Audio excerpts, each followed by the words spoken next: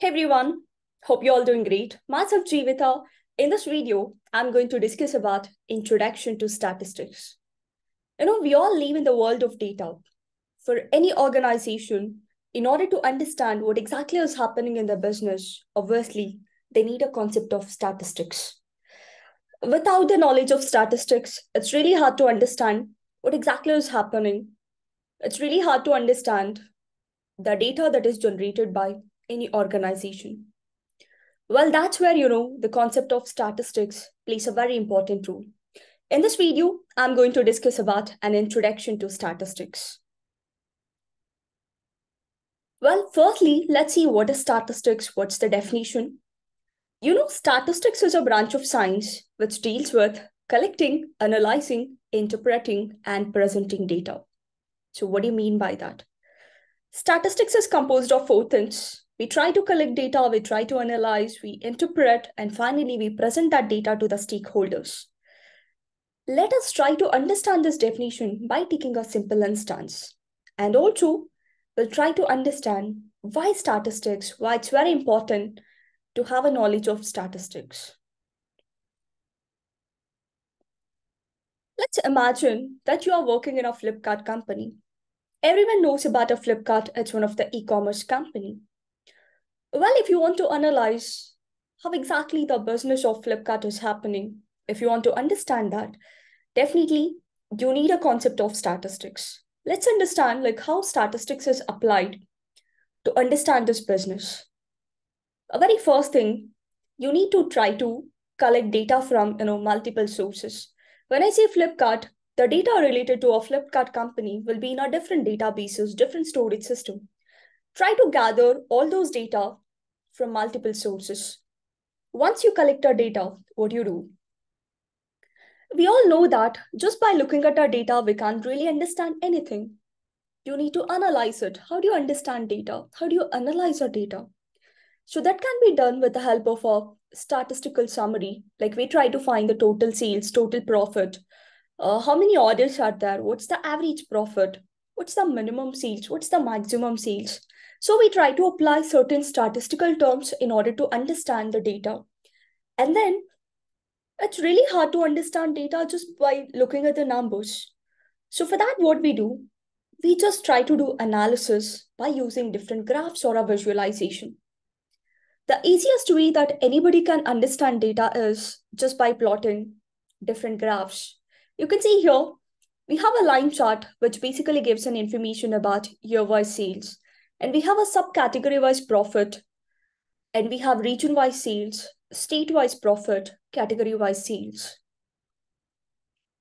So we use our different graphs to analyze what exactly is happening in our business to make a better decisions.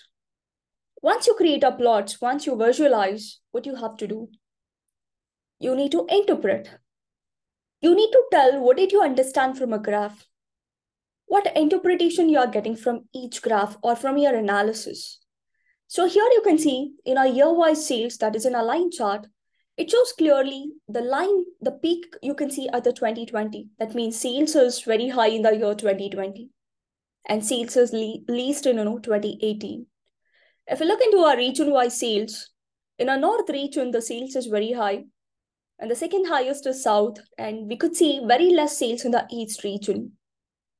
The next thing is subcategory-wise profit.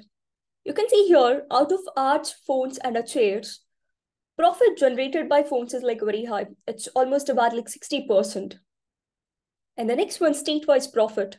If you want to understand which state is doing really good, which state is doing really bad, in that case, visualization plays a very important role. You can see here in New York, the sales is very good compared to California. Well, this is all about, we interpret the results from whatever analysis we did. All right, we collected data, we analyzed, we interpreted the results. Now the question is, what do you do? The final thing is, you need to present this report to the stakeholders because stakeholders are the one who's responsible to take a business decisions.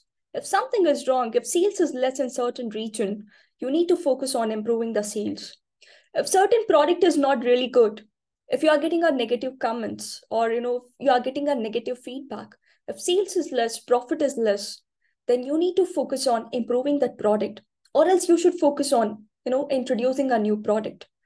So all those business decisions could be taken only after doing analysis. So that's where the concept of statistics plays a very important role. So nowadays we know that the buzzwords like a data analyst and data scientist, these are like a buzzwords, like everyone are looking towards those two domain. You might wonder, we do all this analysis even using our data analysis and our data science concept. Now the question is, 30-40 years ago, we didn't had any data science or a data analysis. Even during that time, people did data analysis, but how did they do? Just with the help of a statistics. So that's the reason statistics basically helps you in handling very small amount of data. If you want to handle huge amount of data, then definitely we need some advanced tools. That's where the concept of data analysis and data science concept have been evolved. But still, the base for all those domains is stats. Statistics is very important if you are the one who is aspiring to become data scientist or a data analyst. I know stats and maths are not an easy cup of tea, but still, stats is very important. So this is all about, the definition of statistics. Hope it's clear. Thank you. Happy learning.